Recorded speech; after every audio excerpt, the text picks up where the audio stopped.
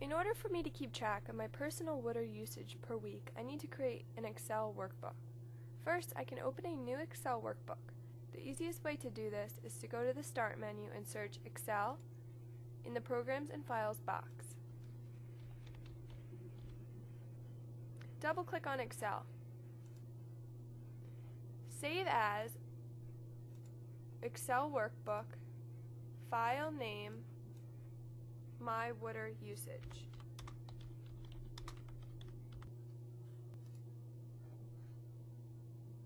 Because I am recreating the chart from before, I want to open up the PDF file to view column and row headings. Start, Computer, Common Drive, Computer Class File, Water Usage, Personal Water Usage. And here's my personal water use chart that I'm going to copy the rows and columns into Excel. I set up my screen by clicking the Maximize button on the top right-hand corner and moving each document into the opposite corners, like this.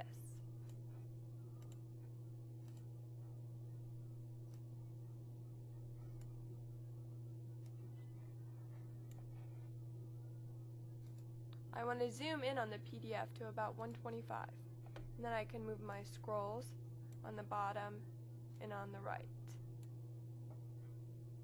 Second, I want to type the information on the chart into Excel. Click on the first box or cell, A1. Type activity. Keep typing until you type all the rows down to A11 and get to total weekly water use by member.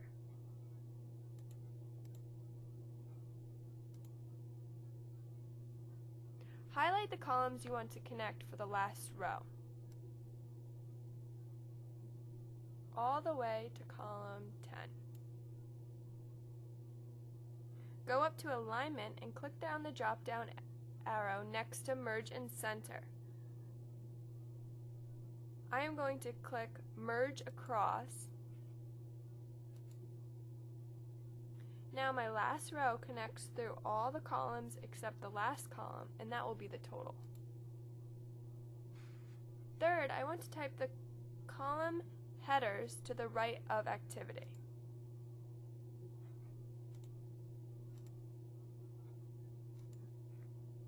I am starting in column B1 and going to column K1.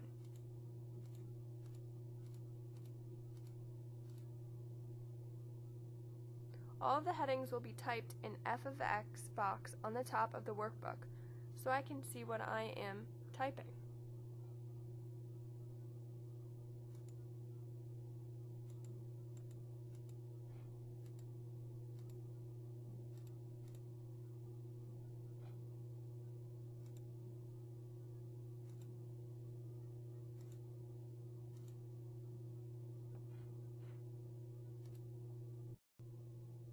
Third, I want to type the column headers to the right of activity.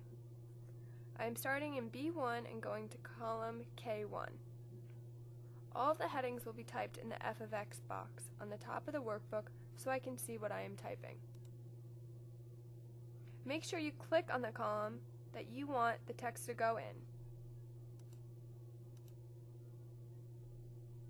Go back to Activity and highlight all the boxes from A1 to K1.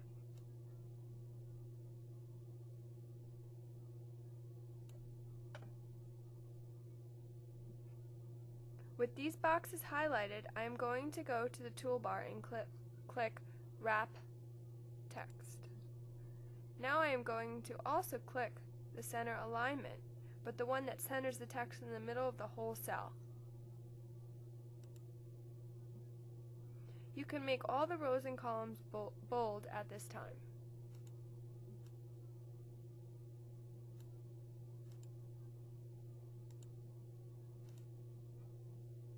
Also a good time to change your column sizes by using this line with arrows facing opposite directions.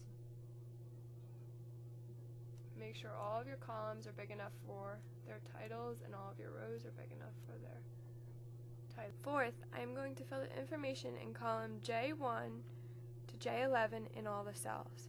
You can use the arrows on your keyboard to do this as well.